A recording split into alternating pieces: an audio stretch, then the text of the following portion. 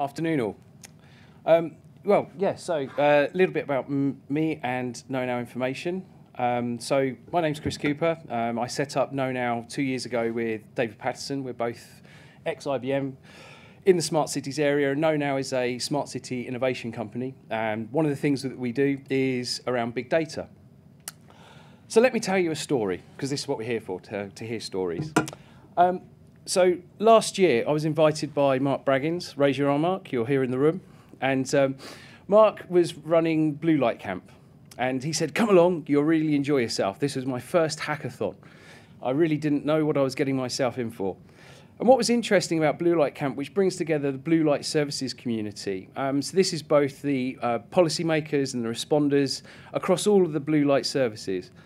And what was really interesting is that these guys, in the first day, because we had a starting session where we looked at all the problems of the world, and they were really deep and interesting, and I'm kind of a social scientist, and I understood deeply what was going on. I'm also an engineer as well, and the next day we had the data guys coming in, and we were just hacking data left, right, and centre. And what really struck me was that what the policy people wanted, that was going to save money, improve lives, was not what the data guys were working on. But hell, we came up with some really cool data. Anyhow, that's not important. So then 2 weeks after that, I was invited by the STFC to a big data announcement, and they just released all of this data, and it was fantastic.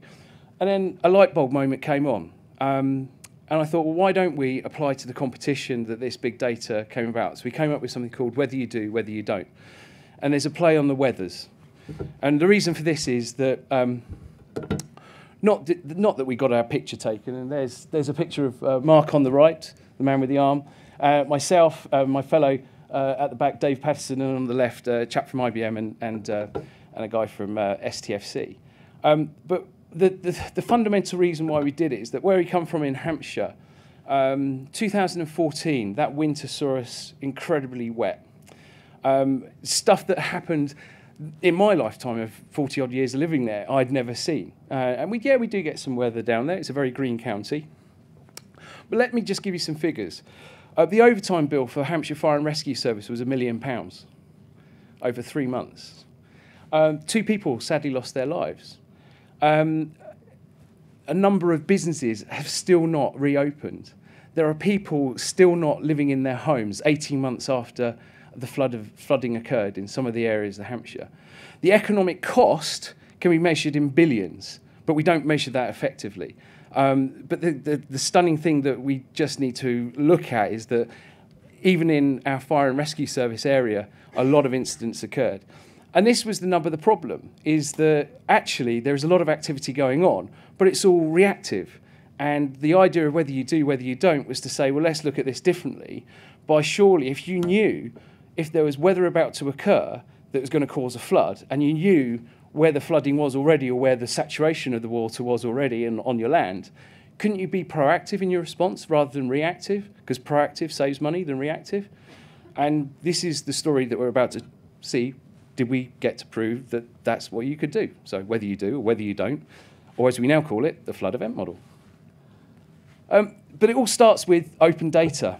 So we saw one of the open data providers was Hampshire Fire and Rescue Service, and they were brilliant. But each individual one of these guys that participated in giving us some open data has also got an open data story and open data challenge.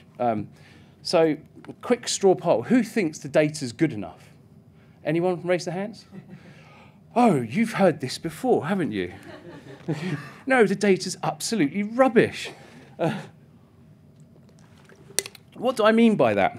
Let's take the fire and rescue service data. When they book a rescue, it just happens to be where the guy's standing. That could be back at the station. It could be where the incident occurred. It could be somewhere on the vague stretch of road. It could be just where they happen to be. That's not really good and accurate.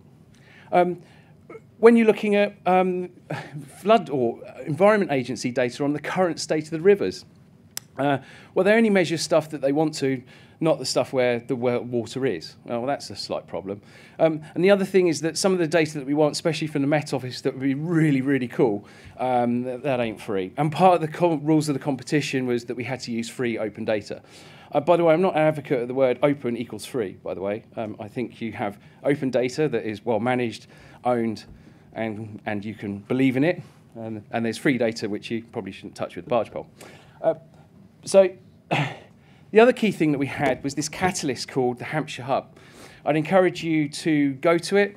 If you want to know more about how it occurred, go and talk to Mark, that's the man with the arm, because Mark was the leader of the Hampshire Hub, where he brought together all those different data partners. And we also, but what it created for us was a community that we could actually sit around a table and go, is this data set good enough? What does this tell us? How can I use this data set to go and do something? So it's a very human experience.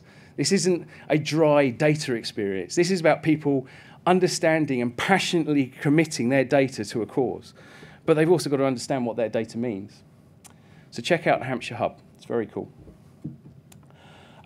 But this is a flood event. So what we're not trying to do is predict where flooding occurs, because the Environment Agency kind of do an okay job about that already.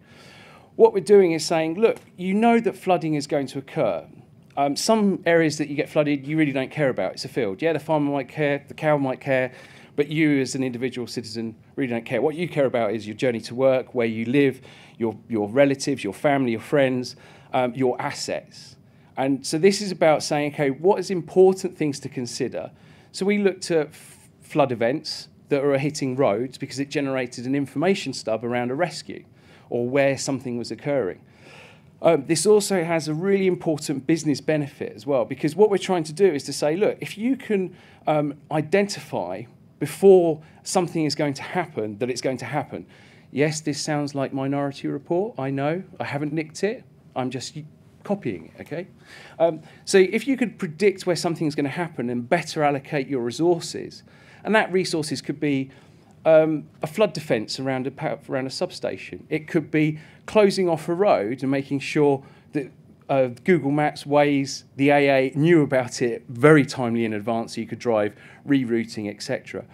Or it could be putting in some sandbags in front of, for a community to then go and dish out, but time before. Because often what was occurring is that floods would occur, the resilience teams would go into action, and it was always catch up, catch up, catch up. We're talking about being proactive. Giving yourself that day, 2 days of additional notice. And then the key thing is do you have the policies to be able to do something with it? So this is where we were focusing. And we're using these guys' data to drive this is what you could do. We also, so now let's look at some of the data that we use. So I'm going to give you a quick tour in the interest of time. If you'd like to know more about the data sets, the visualization, how we did it, the data analyst, come and see me afterwards. More than happy to talk about it. We used a number of partners, and our big partner here is the STFC up at Hartree Centre, so a big shout out to them, and a big thank you as well. We're using an IBM Big Insights Class supercomputer, so yes, you do need a lot of computing power to do this. And we also had the ODI grant as well, which we won the competition. So you need a chunk of money to get it all to go. So let's talk about the data. So what did we do? We broke Hampshire up into 50-metre grid squares. So we took the SU grid reference. So for those that aren't from the UK, Ordnance Survey, who provide all the mapping, have split up the UK into grid areas. SU happens to nicely cover most of Hampshire. Why Hampshire? Because we've got the Hampshire Hub data, which is all local open data for Hampshire. Plus, I live there, so I'm kind of selfish. So the other idea was to then say, okay, we've got these 50-metre grid squares. We now need to overlay all this data and normalise. Now, it took us 6 weeks to normalise the data out of a 12-week project programme. And this is because not all the data comes in 50-metre grid squares. So we had a lot of arguments as to, well, is my data on this edge of the boundary or on that edge of the boundary? If you want to know those stories, please don't ask me. Too many scares. But we are now starting to build up an overlay of different layers of information, but at 50-metre grid squares. So if you can imagine, the geology of Hampshire is a 1 in 500. Now we're going down to 1 in 50. So we're having to create lots of data and drive that normalisation and making sure the boundaries are right. Things that we found out, especially on geology, it's very clayey. So we actually had to take geology and some of the geology data out because it's driving too many false positives. Because it was saying, of course you're going to have a flood event here. So you've got chalk and clay coming together. It's bad news.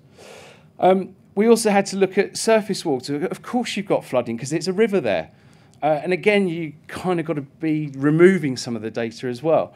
You also need to recognise that in certain areas, just because there's watery, because of its topology, there isn't necessarily going to be much going on. And you've also got the existing flood extents area as well. What this is all building up to is then saying, okay, I now have an understanding of where stuff occurs. The other important bit is where is my infrastructure that I want to protect? So now we have the road-rail interactions. So now we're starting to see, oh, hold on, I've now got, where have I got assets that are on a gradient that's now going to start to be flooding, and I can start driving, where am I going to have some areas of focus? We're starting to get interesting now. Our first pass of the predictive model is starting to generate, whoa, we can see that we've got areas of focus that we need to go in. So all we now need to look at is where's the events occurred that where we've got this stuff happening. And there it is. So where you have the green splodges, these are where events we predicted in the model would occur. So you're going, hold on, how can you predict a model on stuff that's already happened in the past? Okay, I'll admit, this is a predicted model based on historical data. So what we have proven is that we built the model through 1999 to 2006, and then we tested the model from 2006 to 2014. We now know with 85% accuracy that we can predict where a flood event will occur due to the pending flood water about to happen as a result of the weather about to hit us. And I think that's pretty cool, because when we talk to the resilience community, they can now go, ooh, we can now use that and start preparing and being proactive. So, where are we going next? This is a really good news story of how open data can be used and applied for in a practical, pragmatic, useful outcomes, business-centric led outcome. So we're working with Resilience Direct, who are the local resilience community, led with OS's help, and to bring in an automated data feed so you'll be able to plug into your visualization if you're a resilience officer for a local authority and go, yikes, I'm about to get some flooding. I need to do something. That's brilliant. We're collaborating with Network Rail to see if we can improve predictive warning of flood events that are occurring or hitting their rail infrastructure. So this is about stopping overhead lines crashing into the railway. And we're working with a large multinational to take flood event model, but looking at brush fires in California. So this is using the same magic source, a very large computer, and driving that normalization, because that's a great story. Whatever we do, because we're using open data, and this is a public project, so our source is understood and it's known and will be published. But what we're looking is working with partners. If you have another place that would like to have a flood event model, please give us a shout. And also, if we're looking at creating a time machine, because one of the things that we've created by default is, because it's based on historical data, is that we can now go, well, based on this particular day, did I have flooding in this particular place? And we can give you a statistical view as to whether that was likely to occur. So we're just in the process now of testing that so we don't trip ourselves up. We're hoping to run the model on a periodic basis through this winter to see if it's still 85% accurate. So we get a fresh update in the spring as to how good or bad we were as well. And the other final piece is that, yeah, if we can find another local authority to not just do Hampshire that's got a different geological makeup, that would also be another challenge. But, of course, all that needs some spondoolics, which I'm hoping the audience has plenty of. So that was the story of Flood Event Model. I've been Chris Cooper. If you want to know some more, give us a shout, and I look forward to hearing from you again. So thank you very much. Cheers. Goodbye.